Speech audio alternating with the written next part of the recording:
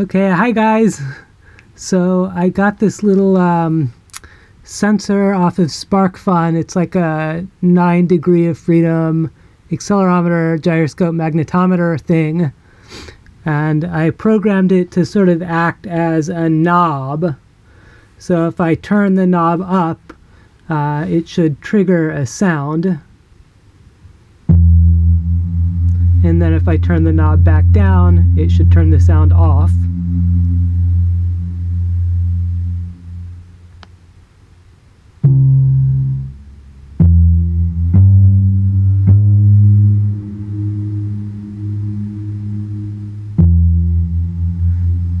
Okay, and then if I turn the knob up further,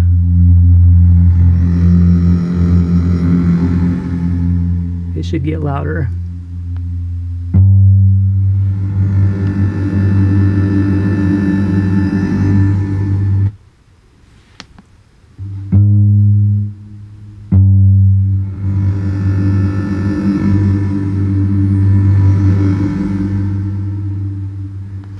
And then the other thing that I did, which you can't see, or you're not going to be able to hear very easily, but that I can show you.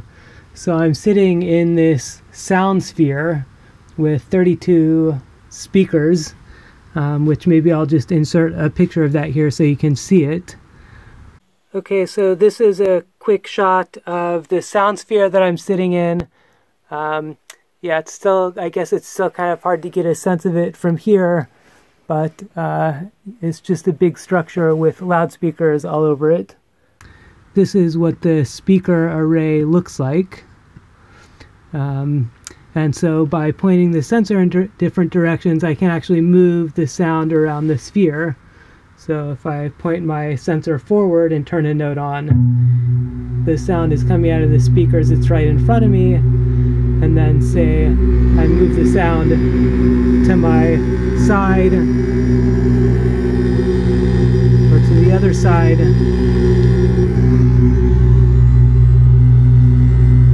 Okay.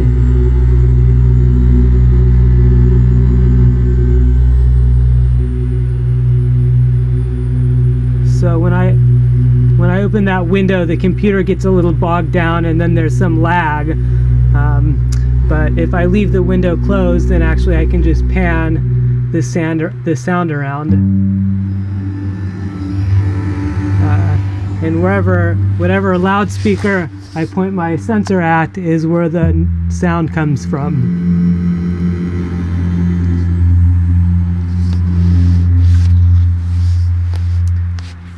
And so I was thinking that this might be interesting for a number of reasons. What I might do is try to build this into a glove or something and maybe try to make it wireless.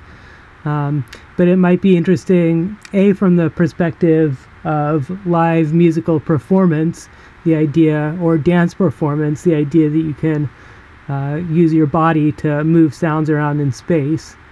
It might also be interesting from a music or audio production standpoint, because if you're creating spatial audio, it might be nice to have an interface where you can just take a sound, place it somewhere and then leave it.